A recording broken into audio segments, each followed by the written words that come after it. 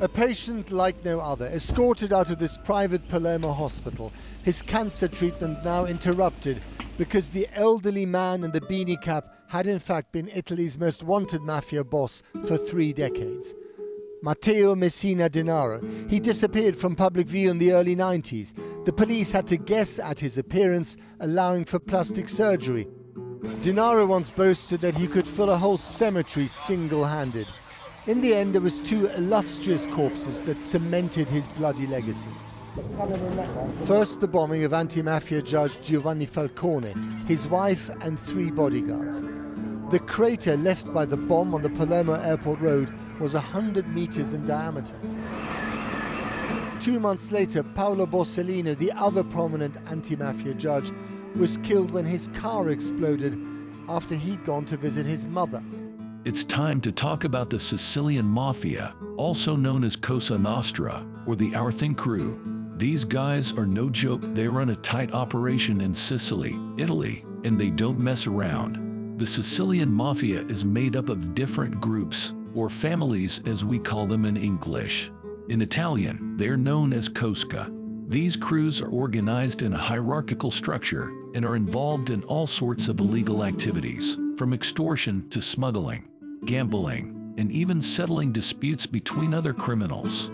Now, you might have heard the term mafia used to describe organized crime in general, but technically speaking, it only refers to the Sicilian organization and its counterparts in the United States. Throughout the country, all through the weekend, the scene was repeated. More than 3,000 police were involved. More than 300 arrest warrants issued against suspected mafia criminals, even some with an American connection, ranging from small-time hitmen to well-heeled businessmen. The raids were the direct result of the testimony of this man, Tommaso Buscetta, 56, a mafia millionaire arrested in Brazil and brought to Italy 2 months ago. Law enforcement officials say Buscetta has done what no other high-level mafia boss has ever done in Italy. He's talked. Tommaso Buscetta, a former mafia member, flipped the script and became a snitch for the government. He spilled all the beans about the organization and how it's run, giving authorities a peek behind the curtain that they never had before. According to Buscetta, each cosca, that's Italian for crew or family, has its own exclusive right to operate in a specific area, and they all respect each other's turf. This territory is usually a small town or neighborhood within a city. Now, each cosca is run by a boss, who's elected by the other members for a 1-year term. This boss runs the show with the help of an underboss, who's like his right-hand man. The boss also has a counselor, called a consigliere, who provides a neutral perspective on the crew's activities and keeps an eye on the leadership. So, that's the deal. Each cosca is different, but they all follow this basic structure.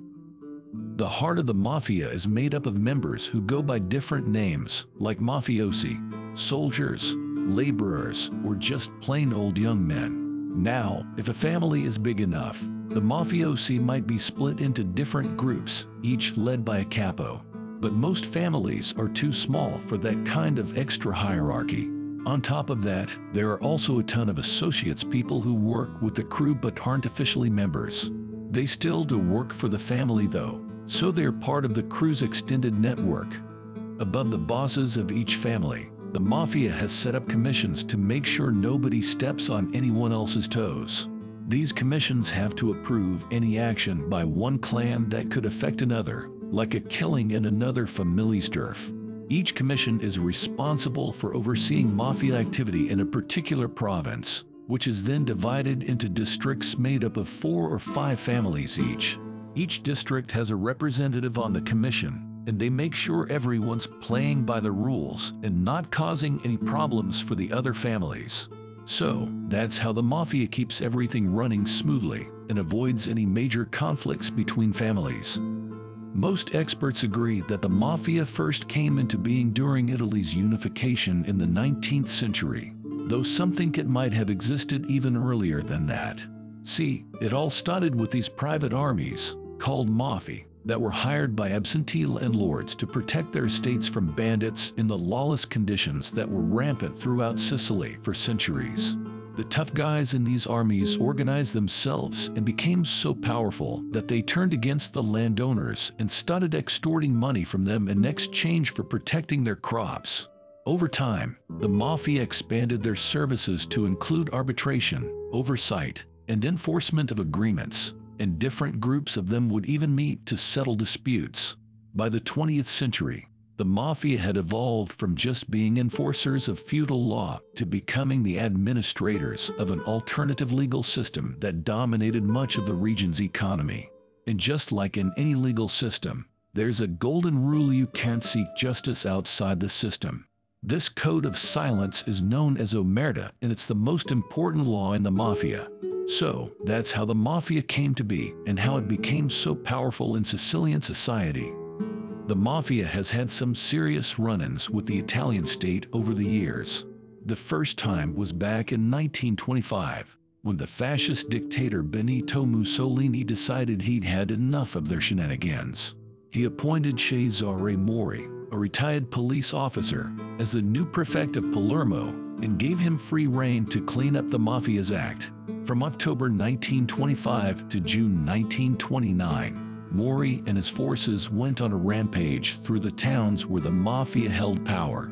They were brutal, no doubt about it, and they terrorized the mafia into submission. By the time they were done, the fascists had arrested over 11,000 people, and many mafiosi had fled to the United States to escape prosecution. So, the mafia has definitely faced some tough opposition in the past, but they always seem to find a way to survive and keep going. The mafia was running wild in Sicily, doing whatever they wanted without any consequences. But then this guy named Mori came along and started a campaign to suppress them. And you know what? It worked. Mori was able to bring down the mafia and restore order to the streets of Sicily. But then, the Allied forces came in and changed everything. They released a bunch of mafiosi from prison, saying they were victims of the fascist regime. And to make matters worse, some of the community leaders that the new government replaced were actually mafiosi or associated with them. So basically, the mafia had a resurgence, thanks to the Allied forces. They were able to continue doing their thing, only now they had even more power and influence than before. And that's how the mafia continued to thrive in Sicily, even after Mori's campaign.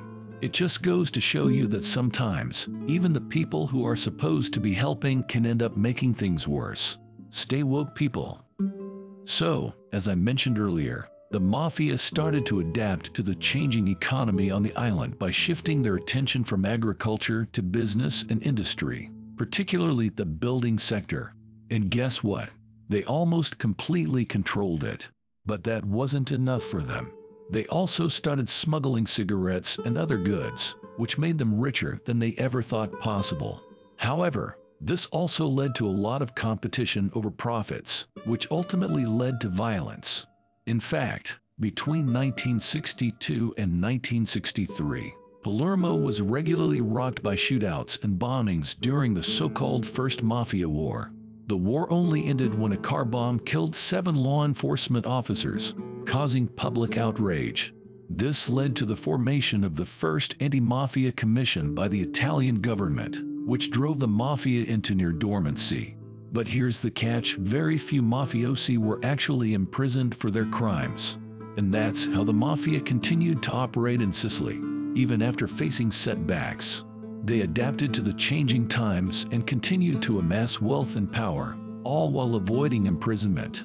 It's a scary thought, but that's the reality of the situation. In the 1970s, Luciano Leggio, the boss of the Corleone family, began a campaign to take control of the mafia that led to the Sicilian Mafia War. This conflict resulted in hundreds of deaths and Leggio's imprisonment. But even with Leggio behind bars, the mafia's thirst for power continued. His successor, Salvatore the Beast Riina, took over and successfully concluded the war, becoming the mafia's first boss of bosses. However, this victory was short-lived.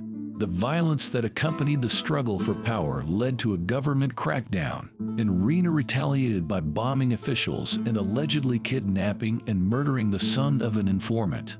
In 1987, The state convicted 338 mafiosi in what became known as the Maxi Trial, a significant blow to the mafia's power.